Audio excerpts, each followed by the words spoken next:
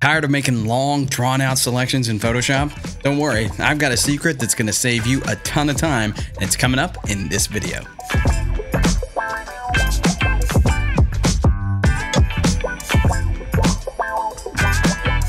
Hey, what's up guys? Justin Seeley here. Welcome back to the YouTube channel. Today we're going to be jumping into Photoshop so that I can show you how I jumpstart my selection workflow.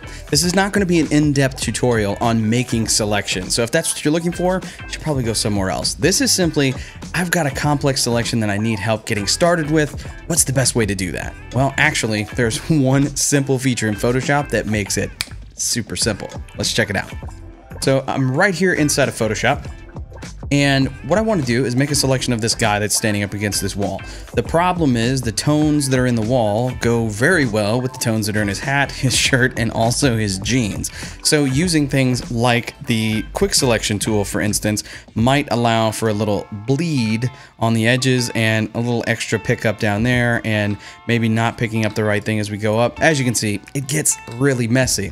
So what's the solution to that? Well, I could use the pen tool, I could use the lasso tool, I could use a lot of things, but instead, there's one button that's now in Photoshop that makes it super easy to do.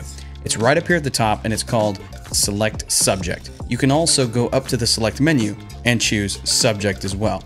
But let's go ahead and just click Select Subject, and then Photoshop is going to use Adobe Sensei technology to automatically analyze the photo and figure out exactly what it is that we're trying to select and make its best guess by selecting it for us. Let's check this out.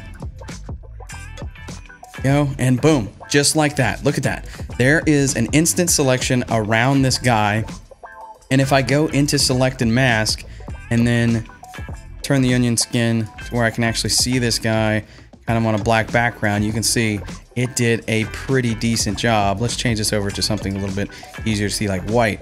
It did a pretty decent job of selecting that right out of the gate.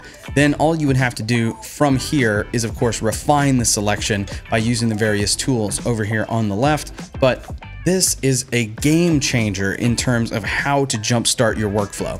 So the next time you have something really complex that you want to select in Photoshop, try this command: Select Subject, or just hit the Select Subject button when you have one of the selection tools selected, and see what Photoshop can do for you. It might turn out to be absolutely amazing. If nothing else, it'll be a nice jump start to get you going in the right direction so you can then refine the selection into something a little bit more usable.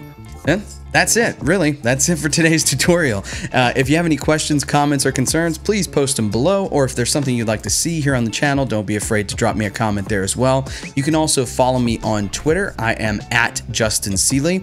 You can find some of my photos on Instagram. I'm at the Justin Seeley. And as always, if you can, please subscribe to the channel, and while you're there, turn on notifications so that you never miss a single piece of content that I produce. Thanks for joining me for this tutorial today. Hope to see you again real soon.